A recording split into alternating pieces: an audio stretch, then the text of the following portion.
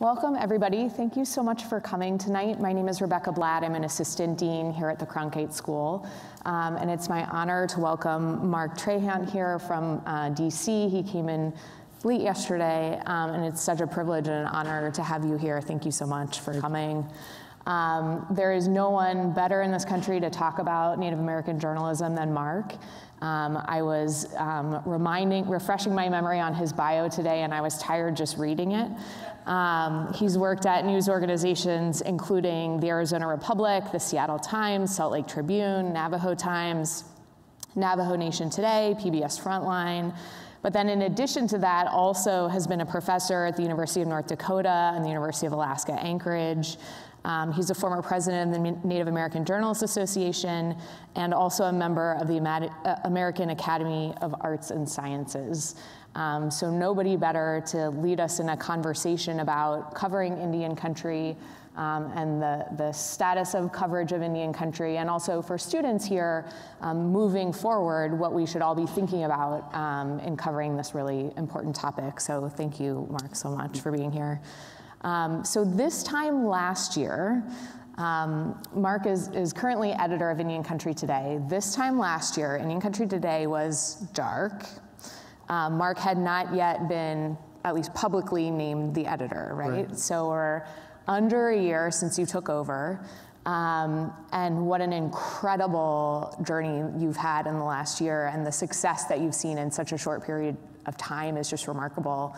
And I'm hoping you can both take us back to where you were in thinking a year ago, where Indian Country Today had been, and then also what you've done to get to this point where you have nearly 1 million monthly viewers of your content.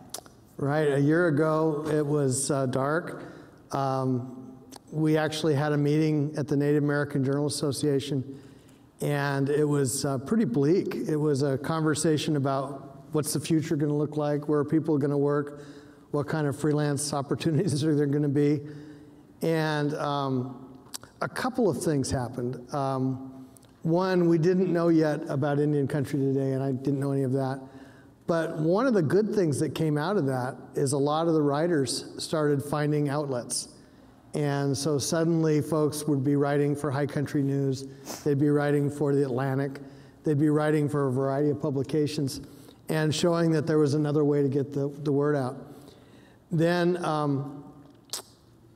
the new owners of Indian Country Today had this basically nothing except the name. And it's interesting because at the time, I thought it was a huge mistake to let it go dark. I thought, just keep something going, keep a facade, don't let it go dark. And now I realize I was completely wrong. Letting it go dark was one of the best things that happened, because by the time I took over, I had no legacy issues. I could really decide how I wanted to do things from scratch. And although we did end up carrying over 2 staff, that became a huge advantage going forward.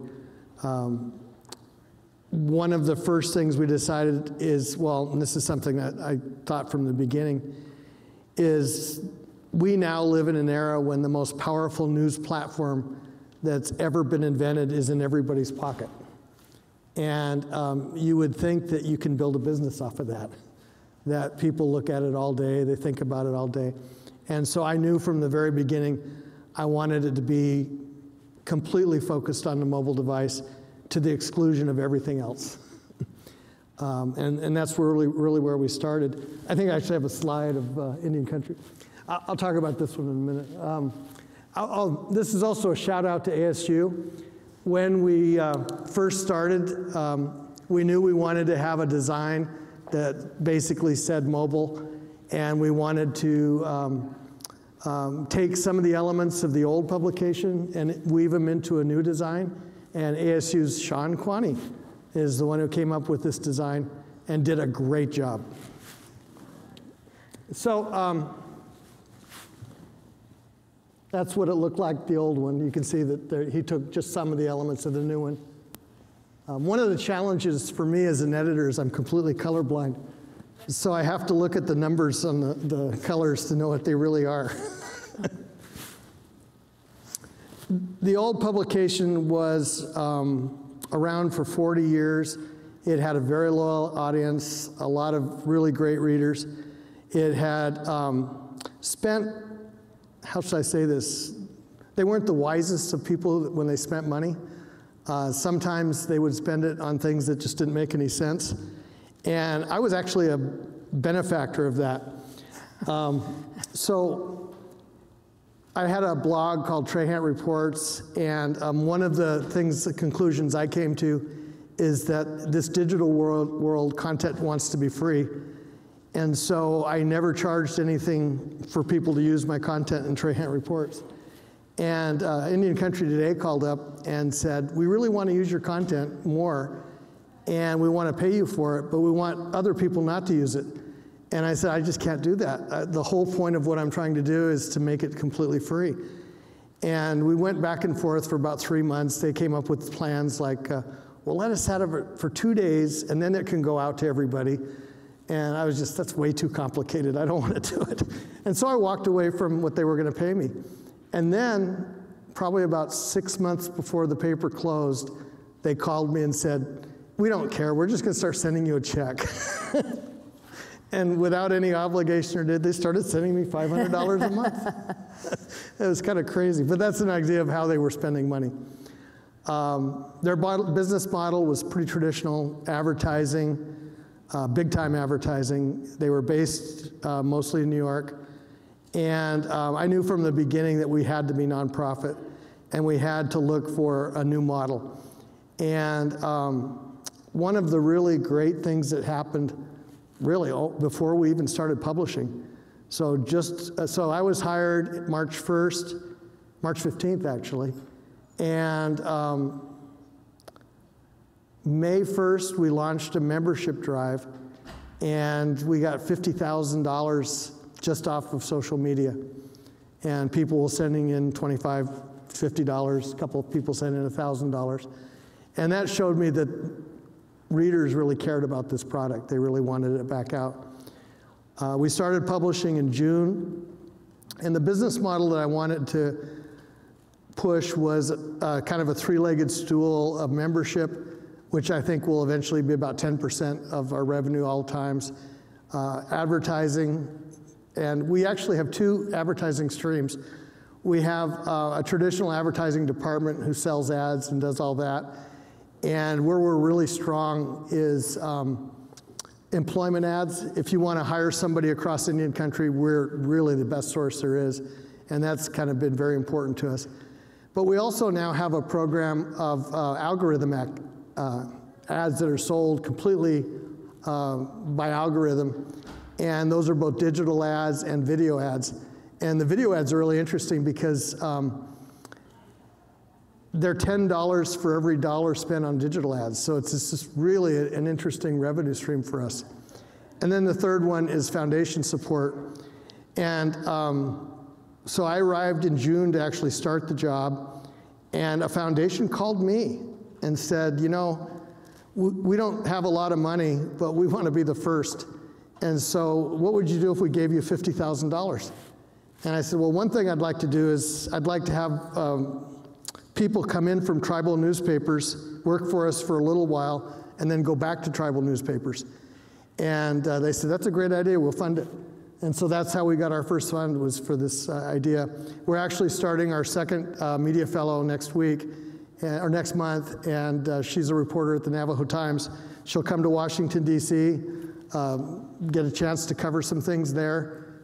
Both the Navajo Times and us will use her material, and then she'll go back to the Navajo Times. So that's kind of that process. And then not long after, we got a big grant. The Novo Foundation gave us $250,000.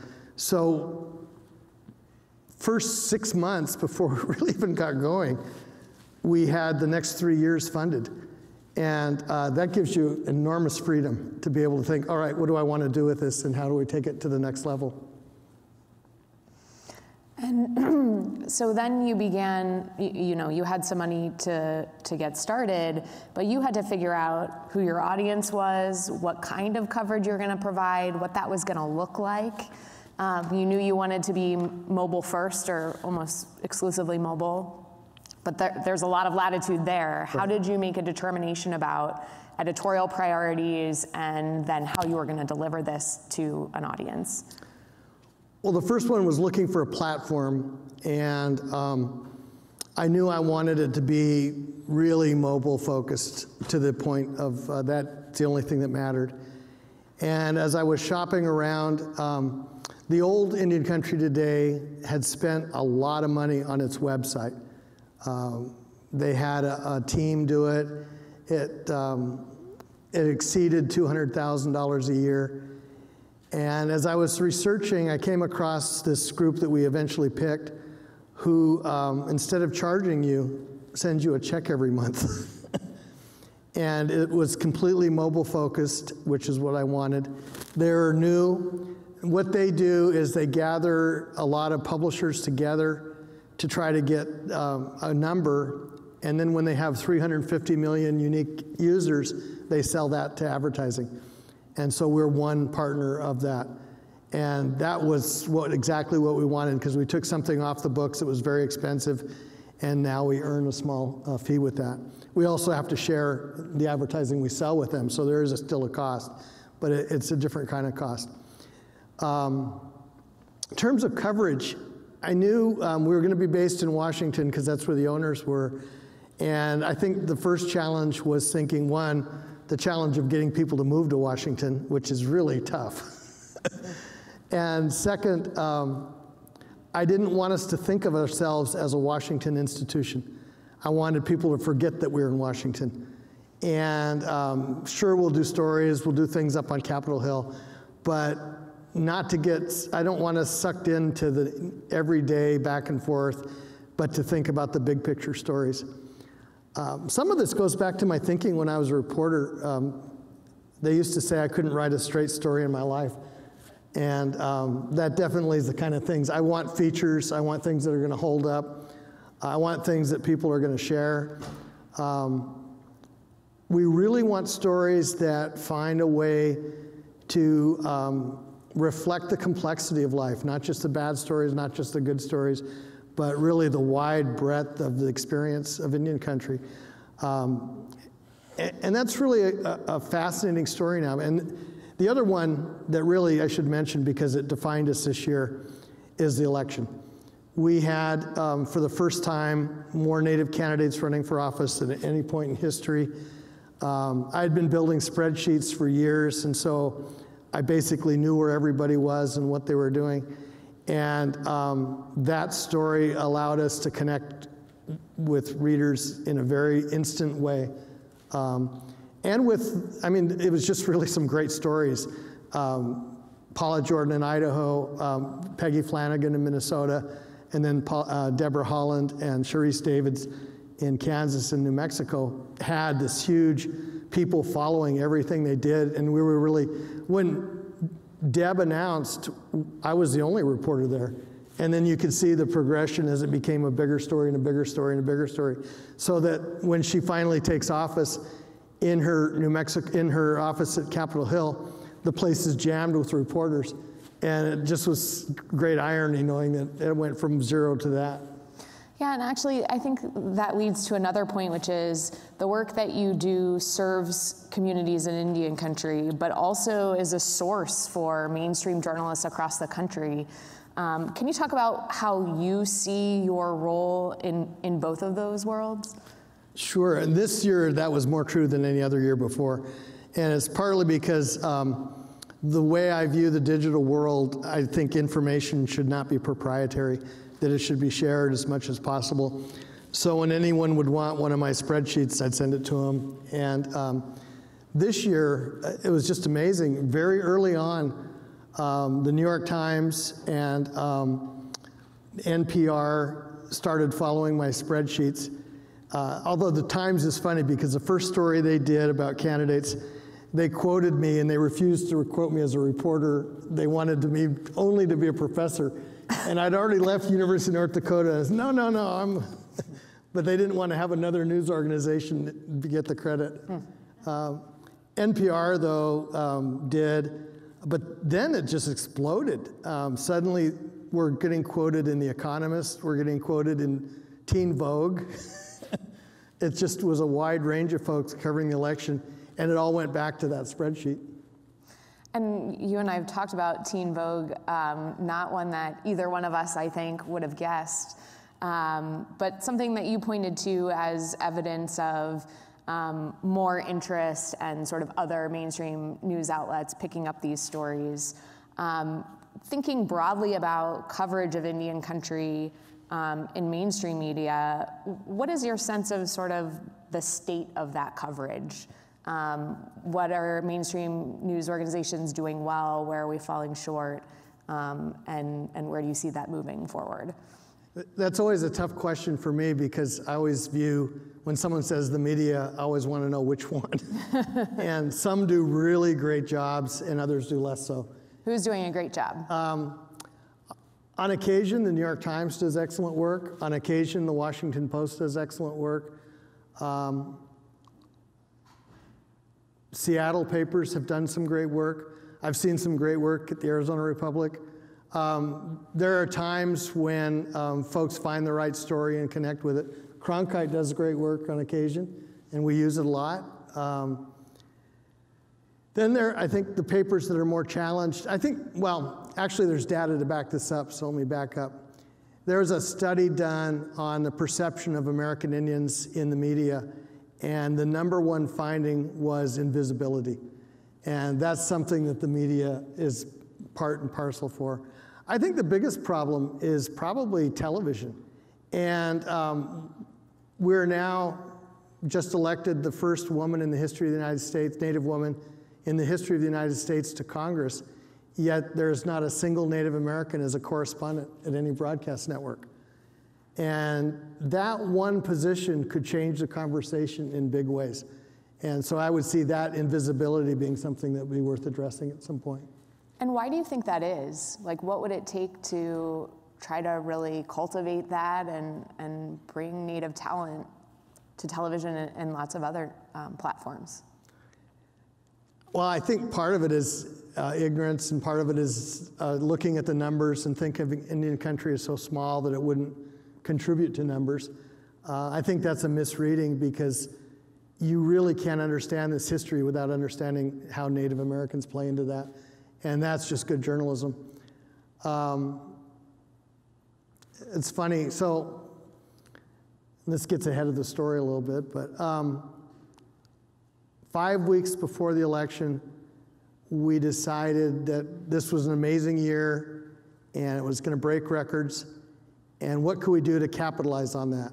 And I thought, well, what if we created a TV network for one night?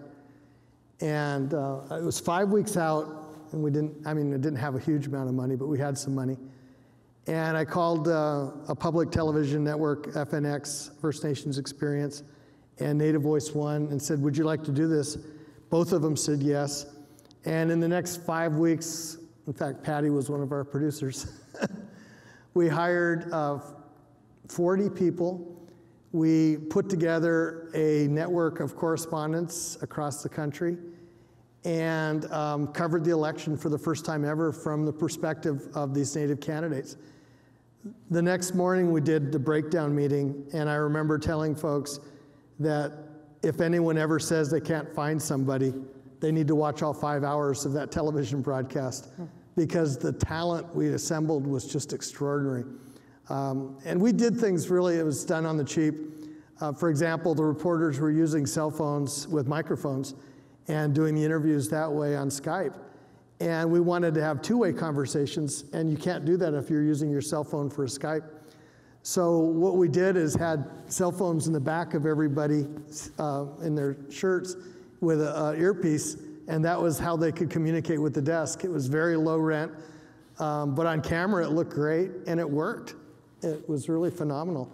But that's because we took a chance. We saw all this talent that the networks just don't see. And I think that's a mistake on their part. I mean, one of the reasons I think we're partly successful is because there are not more Native Americans in mainstream media. And if those stories were out there in a broader sense, they wouldn't need us. But because they're not, I mean, people were waiting and hungry for our stories. Yeah, absolutely. And talk about the audience you have found. Okay, I think I have data. Excellent. So we have had an amazing run. And you can see this was our January. We just about hit 1 million for the first time in viewership. And of course, that big spike is one story. Everyone probably knows what it is. Oh, yeah. But nonetheless, we were approaching about, in fact, this week, I'd say tomorrow or the next day, if you don't use a month-to-month comparison, but you use the last 30 days comparison, we will go over 1 million page views, 1 million unique users. And because our ads sell on algorithms, that's going to be good at the end of the month. The other thing that's really extraordinary is this is our age demographic. And that second bar, our #1 readership group is 25 to 34. And nobody else in the media can say that. And I think that's partly our relentless focus on the cell phone, that this is our audience and this is what they're consuming. Our audience is also mostly female. This month was actually a little less than normal. It's about 60-40. I think that's partly the story selection as much as anything. This is by device, and you can see how powerful the mobile phone has become. And I can't quite see it, but 76.6% is now from the mobile device, and only 17.6% is desktop, and 5.8% tablet. So that's really where people consume us, and that really fits across the line. So we look at how people go from, say, Facebook to our site, and even if they come from Facebook, they're coming from mobile Facebook, not from a desktop Facebook, which is really interesting to us. You can see there's our 929,000 sessions for the month, how close we came to that million. And then this is how people come to us. And what's interesting, probably unique to us, is our archives continue to produce a lot of storytelling. And there's a story called The True Story of Pocahontas, and it's been on our site for probably 6 years. It's on our top 10 list every single week. And we can actually tell from this data when school projects are due. Wow. Direct people who go to our site every day, and this is actually one we're working hard on. We want people to go to the site every day and by habit, and so one of the things we've been doing just in the last couple of weeks is we're now trying to edit by cycle. So we have a 7 a.m. cycle, a 12 o'clock cycle, and an afternoon cycle, and we're looking to see if we can get that traffic to match. And that second number is where that traffic would come from, is people who look for instead of looking for a story, will look for us and look to see what they have. And then social media is about 15%. Most of that's Facebook, less so Twitter, but both of them are pretty important and getting us to our readers. And then email and referral. Email is really interesting because I mentioned our young demographics. There are a set of readers who don't want any of that, and they don't want to know anything new, and what they want is a newsletter. And we actually every week email a newsletter to them. The demographic group is considerably older, but they love it. And at some point, one of the things we're looking at now, and I don't know when we'll do it, but we've been looking at figuring out a way to do print on demand for that group, where they could actually get something in print, mailed to their house, and something they would have to deal with. Actually, the easiest way, and it may be what we'll do, is to print a book every month of the top stories. And it would be all print on demand, so we would have no cost, and it would be all electronic. I don't think. Oh, and this is just curiosity. This is what people come to us on, what devices. So if you ever wondered how big the iPhone is in Indian country, it's the iPhone.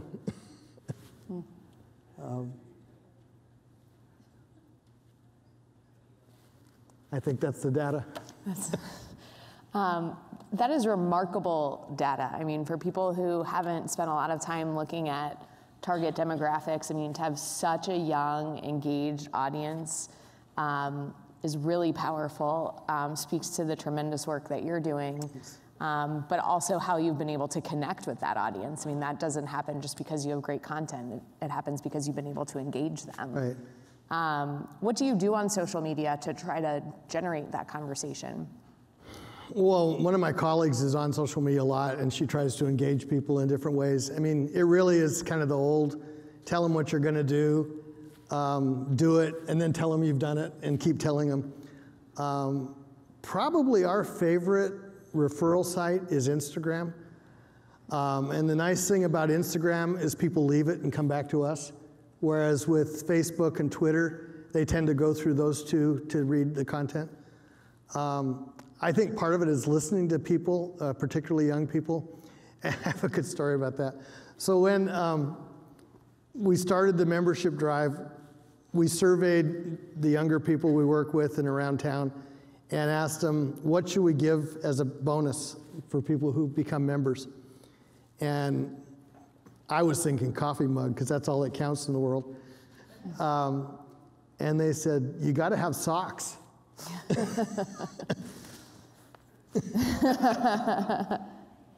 Socks was the right answer. Yeah. And it's not one we would have thought of on our own. That's excellent. I want to transition a little bit, being a journalism school and having students here who may be writing Indian country stories or producing them for Cronkite News, maybe in reporting classes before actually getting there, and maybe looking for both guidance and how to approach stories, and then also where to look for stories themselves.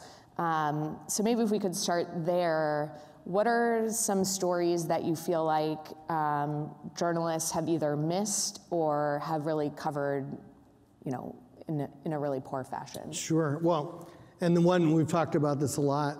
Yeah.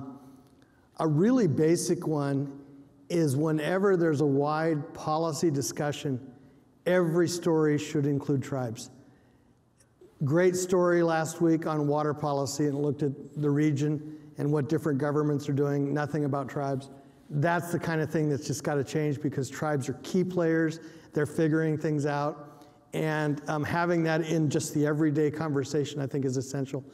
That would be true of stories about veterans, that would be true of stories about homeless. You could go down the list. Just make sure there's some reference to the Native people in the area.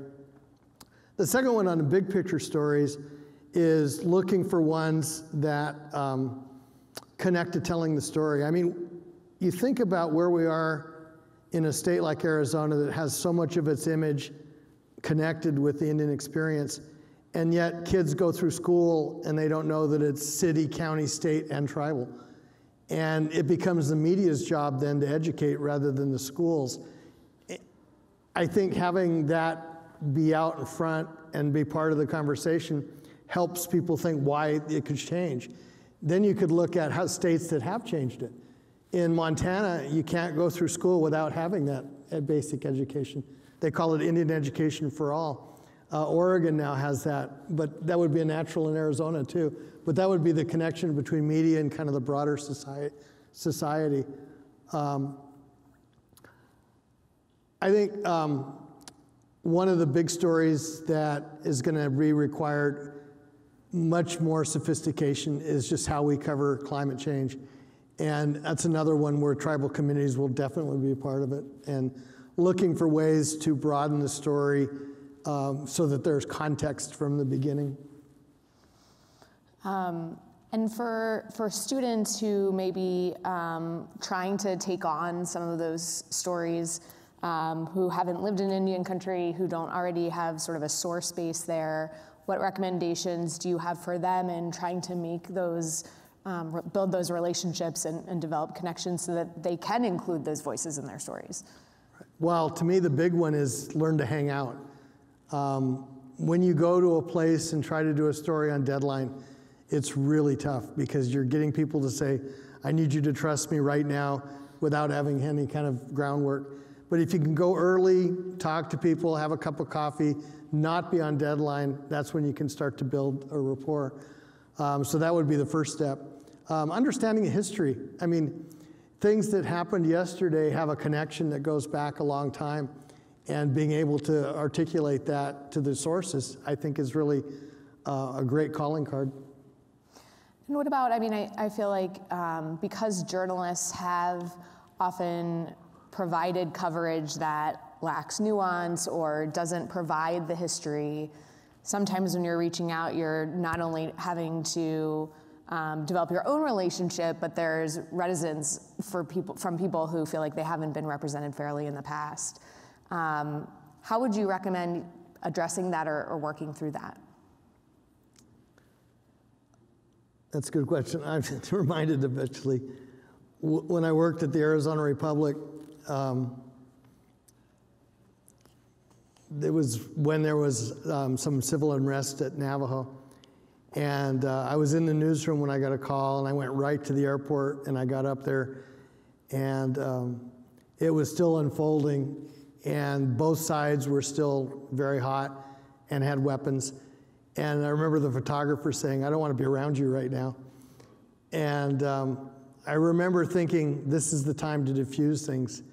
And I pulled out my notebook and just tried to walk in a way that was very calming. And it was the right approach, and both sides were really instantly willing to communicate. I've thought about that moment as a way to try to look for that moment, a way to diffuse it so you can get people to see why it's important to tell their story. Sometimes it's actually saying, here's why your story is so important. If you don't tell this, it's not going to get told. If you don't help us out, it's not about me getting a story as much as being able to get your voice out there. What are the other, in terms of having a voice, I'm curious, you know, because of social media and because of people having the ability to communicate so widely, in some ways, you know, everybody has a voice at this point and everyone can promote, you know, what they're trying to say. I'm wondering if that has changed the conversation, if you see Native communities getting their own story out in such a way that they wouldn't need to go through a news outlet in order to do that. You know, you'd think that to be true, but the opposite is actually true. Opinions, I mean, it's funny because we decided early on, and this killed me because I used to be an editorial page editor, that we would not do opinions, that we would have only op-eds. And I was curious how those would go. And we've been getting them pretty steady, and the surprising thing is the readership has been incredibly strong. We had one piece that was 12,000 words, which is not a normal piece, and I can't remember the viewership on it, but it was really close to 100,000 reads. So people value, I mean, I think the thing with social media is it's raw. It's not edited. It's not thought through the same way an opinion piece would be. So I think actually having a time to unfold an opinion is actually more valuable now, even in social media. That's interesting. You know, I wonder how you have a very small team in DC, and you are in DC, you know, on one side of the country. How do you manage to cover, you know, Indian country, which is so huge and so diverse and so many different tribes and nations involved? How are you able to provide coverage that resonates with all of these different communities with such a small team in one location? Well, we do also have a lot of freelancers, and we look for people. It's funny, the first time that really hit was when the Anchorage earthquake hit, and we were thinking, who do we have in Anchorage? And we're calling around, and one of the writers who had done a couple of op-eds, actually a column, and we called him up and said, you're not a columnist anymore, you're gonna be a reporter like everyone else. And he's, from then on, has just been doing news pieces. He liked it so much. So it's finding people and then just getting them time to do it. I think over time, I mean, it's only 7 months in, but I think over time that network of writers is only going to grow substantially. I mean, there are a lot more out there than we can use right now, but there are just so much talent out there. What are you most excited about? I mean, you seem, you're coming off of a tremendous year of growth. You've been seeing remarkable progress, including in the political sphere. What are you most excited about looking out a year from now? It's another election year. I'm terrible. I love election years.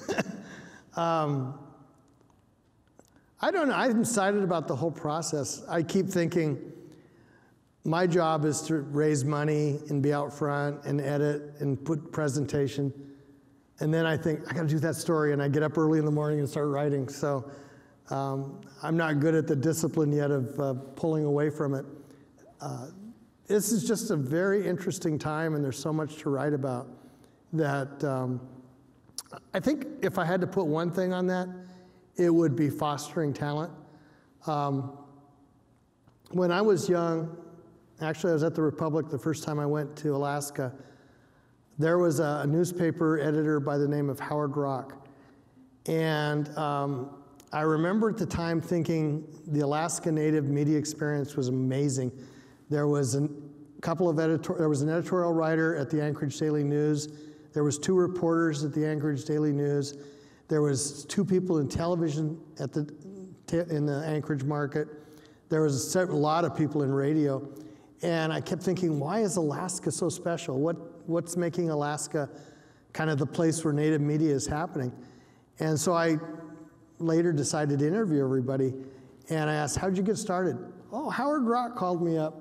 Howard Rock called me up, and it said it over and over and over. And it dawned on me how much talent you can bring together having an institution like this. And that's what I would like to do more than anything else. How do you see that playing out? How do you see your role in that? Finding good people, letting them do good work, and learning from them. Yeah. Well, speaking of great people doing great work, we'd love to start getting some questions from you. So we'll bring a microphone up. If you could come forward and introduce yourself and bring your question here.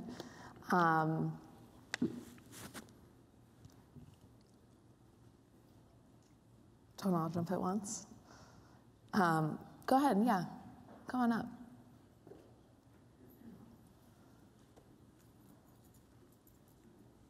Hi, my name's Adrian. Thanks for being here and doing the presentation. Very interesting. Basically, my question is, don't you think tribes and tribal organizations have to play a stronger role in doing their own media, like hiring public relations people, and not only hiring them, but developing them? Because unless they spent time in the newsroom or they're seasoned PR people, they don't really understand like how the media works. So like, how do we put more pressure on the tribes and the tribal organizations to invest in their own media and their own brands?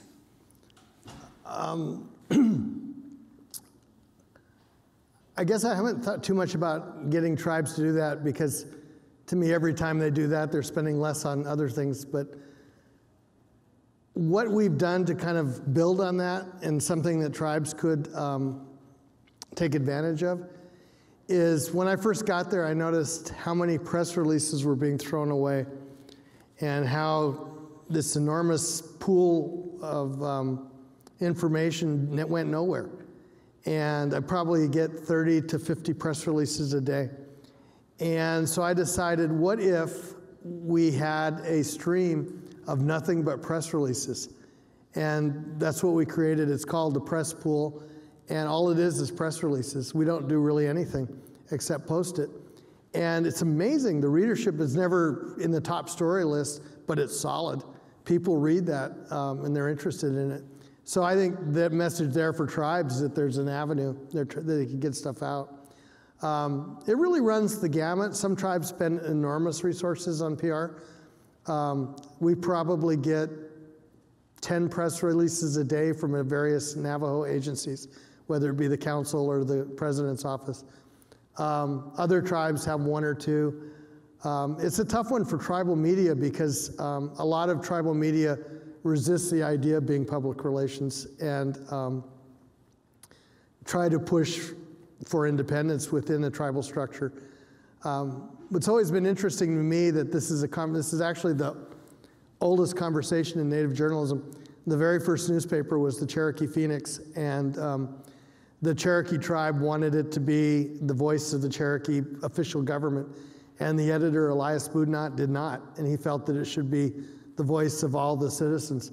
And that contradiction between PR and news is something that tribes have had to deal with for a couple of centuries now. It's still not resolved. I noticed that NAJA is creating a new program for investigative reporting, specifically around accountability for tribal government. Can you talk a little bit more about how that dynamic plays out today? And I was struck by the language of their announcement, which talked about doing this reporting, professionally at a high level, and also with a concern for security of the journalists. Right. Can you talk about what kind of risks are involved in that and how that plays out? Well, first let me get to a principle, and then I'll get to the risk. I think not just tribes, but rural governments in general, and a lot of governments in general, have not recognized that there's been a big shift. And that shift is that transparency is now a key value. And if you're going to be successful communicating a message, transparency has to be a part of it. That the idea of withholding and keeping information protected just doesn't work. And so that transformation has to happen.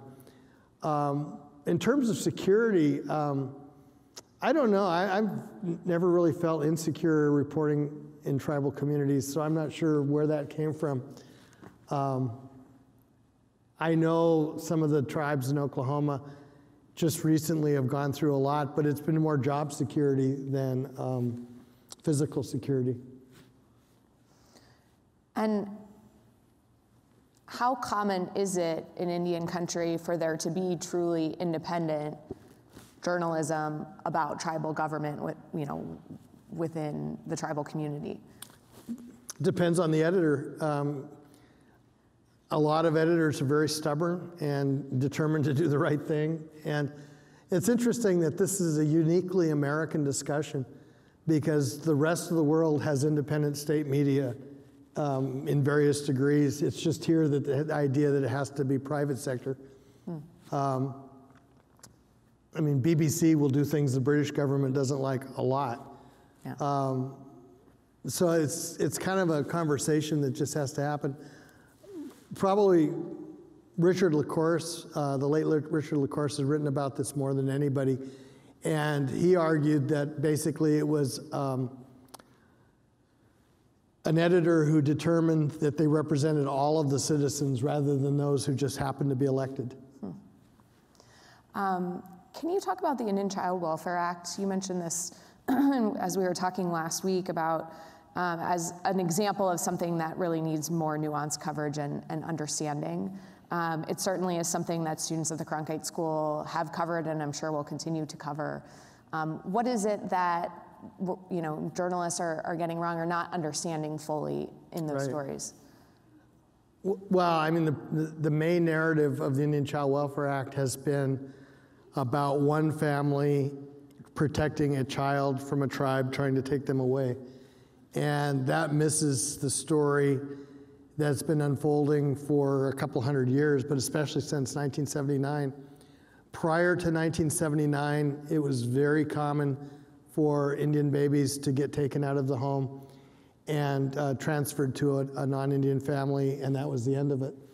And a lot of those kids, when they grew up and became adults, went through years of saying that wasn't the right approach, and finally Congress listened.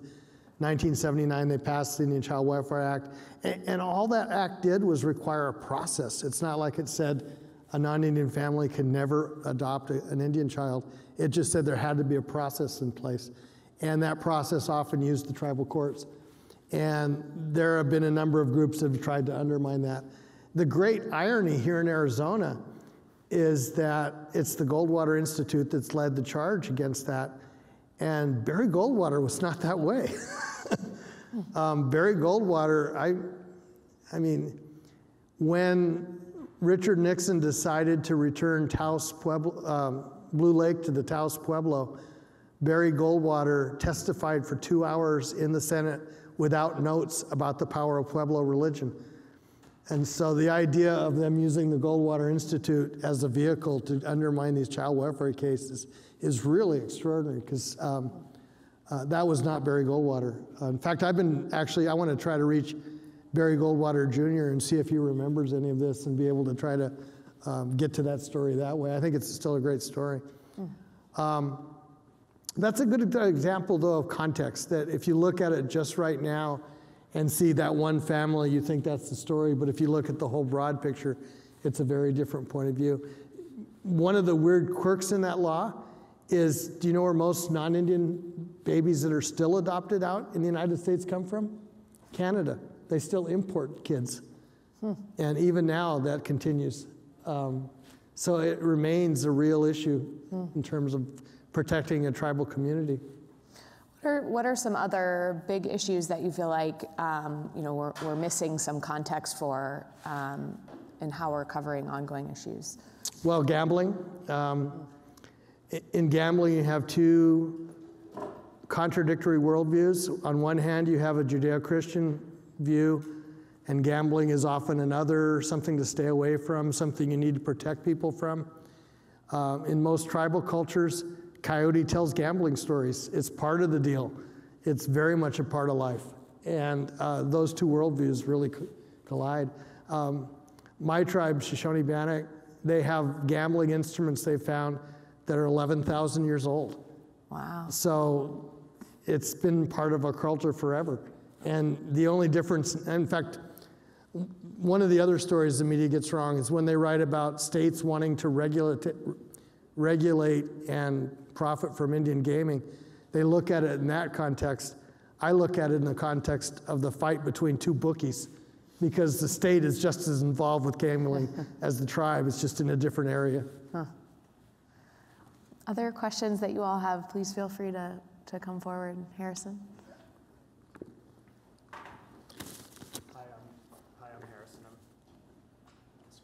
I'm Harrison. I'm a grad student. Oh, now it's working. I'm a grad student here at the Cronkite School. I just wanted to ask, what do you think is the biggest mistake you see non-native reporters making when they're covering Indian country, and how can they stop doing that?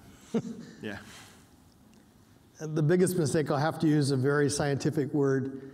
I don't know what it is, if there's a missing gene or what, but so many reporters, when they write about Indians, have to get hokey. And it drives me nuts. Suddenly they see feathers everywhere and stuff.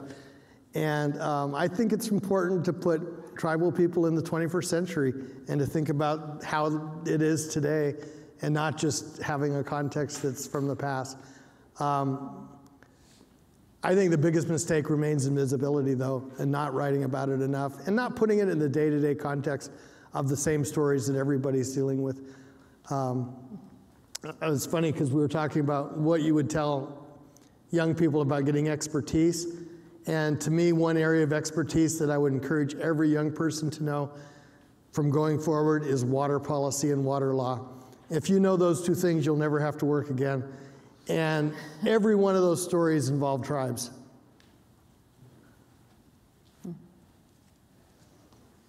Hi, my name is Ron. I'm a master's student here for digital audience. I was very intrigued by your data that you had and how far you were able to drill down. My question is because there's connectivity issues on the reservations, and there's policy being written about that right now, a lot of tribes use the public library in the local town to connect. And I saw that your data showed that your laptop or desktop usage was down. Do you think that's down because you haven't researched it enough, or you're finding that they really are using mobile and that connectivity is actually getting better to where they can access? Thanks, that's a great question. So when we first started, we started testing our connectivity in different areas. And we wanted to have the mobile platform load really fast off the cellular network so they wouldn't need internet. And of all places, I took 2 phones and tested it in Bethel, Alaska, and figured if it worked in Bethel, it will work anywhere. And it was so fast that I knew we weren't going to have a problem with it. The platform we have works really great off a cell phone line.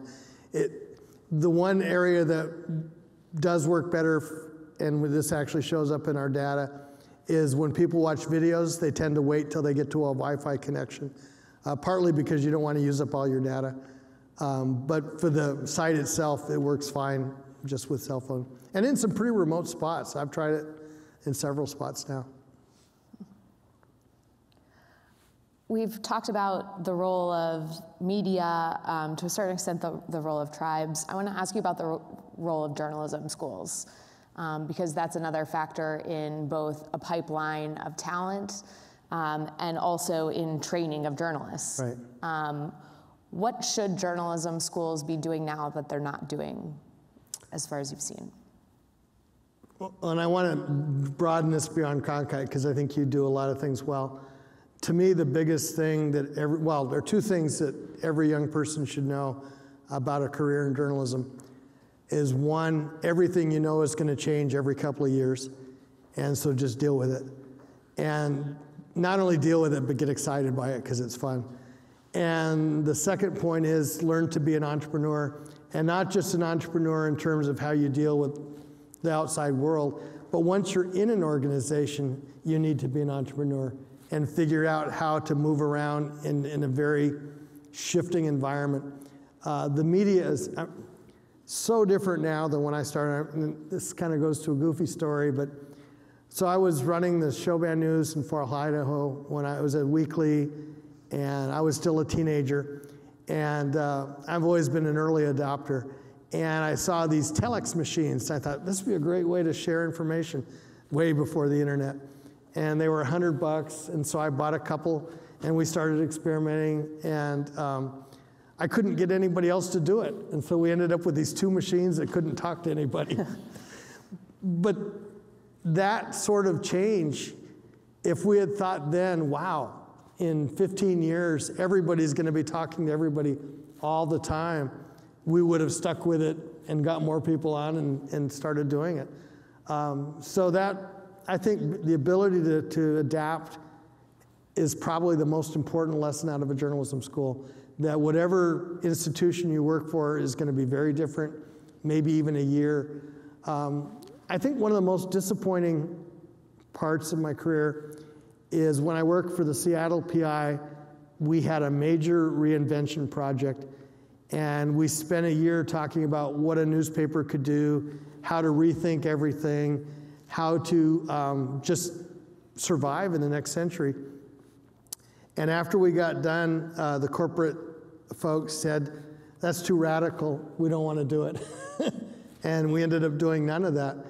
And I just think how many newspapers, if they really set out and tried to think about what it's going to look like, and even to the point of changing things at work, because there might be something better that we haven't thought of.